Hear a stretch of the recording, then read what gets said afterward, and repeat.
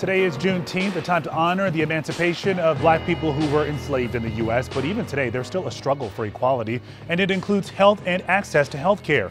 Our Larry Miller asked a health expert how we can all support health equity this Juneteenth.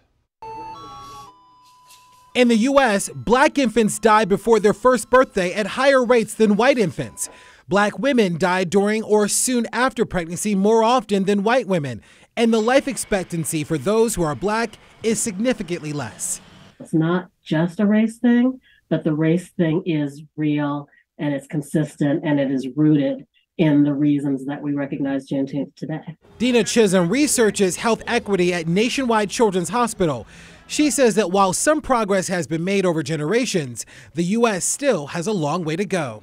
When we leave folks behind, we create a situation where not everyone has an equal opportunity for success in school, and not everyone has an equal opportunity for success in jobs. Chisholm says there are significant statistical gaps in health outcomes and healthcare access for the black community, those who live in rural areas, and for people who have a low income. To change this, she says we first have to recognize the disparities. Identify where the ways we're doing things impact populations differently in a way that generates differential outcomes, and then figure out how to fix it.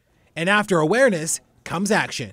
Chisholm says everyone can play a role in making impactful changes to health for all, no matter their job. You, the doctor, and you, the nurse, and you, the teacher, and you, the social worker, and you, the member of the community, are all part of what we can do to close that gap.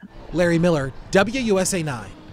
Chisholm goes on to say that health is the foundation upon which everything else is built. So she says if health is improved for all, children have the opportunity to do better in school, adults could be more productive at work, and she says healthy citizens tend to be more engaged in their communities.